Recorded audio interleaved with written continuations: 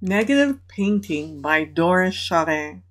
Here we're going to talk about what negative painting is, and it's really just the way you paint around the shapes. So here I have some trees, and I'm going to give you visual about what negative painting is. So I'm adding some trees here, and what we're going to do is negative paint around it.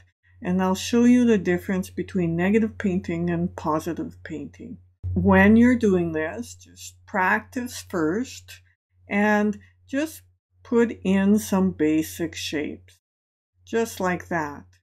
So now negative painting is just taking some paint and painting around the shape. And then you just fill in the areas around the shape. And that's all there is to it. Negative painting is not painting the shape, but painting around the shape and making that single shape stand out. So you can do negative painting and still have color within that tree if you want it.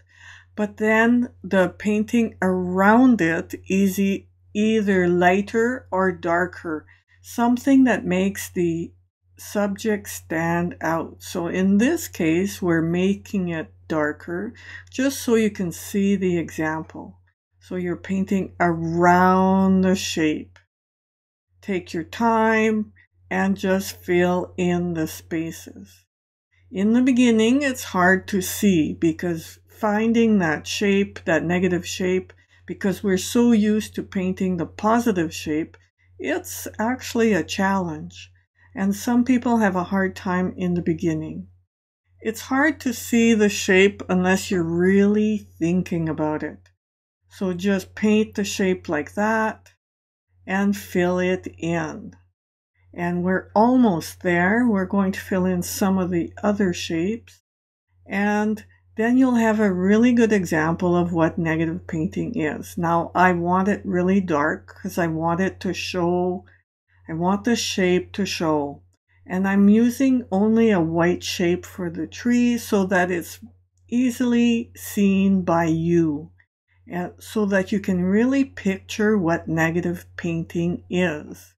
So just take paint and paint around the shape. It's not any more complicated than that, but it feels complicated sometimes when you're actually doing it. And here we're almost done, and you can see those tree shapes. See the blue shapes? So that's the sky behind it. The sky is the negative shape.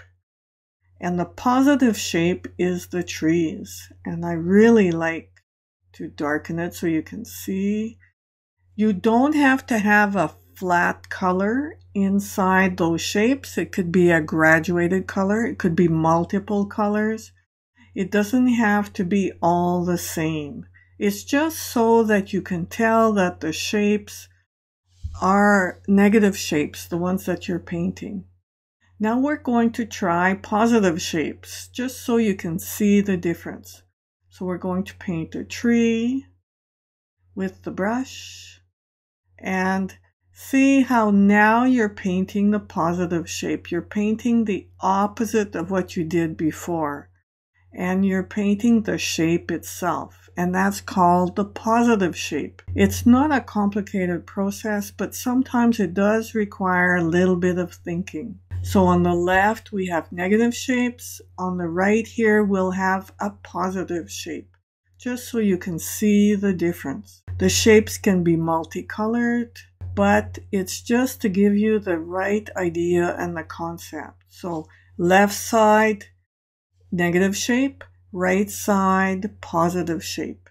Now it's your turn. I want you to practice this and see what you can do. Have fun. This is really kind of a tricky process sometimes, so it's worth the practice. Do this now, and we'll see you in the next section.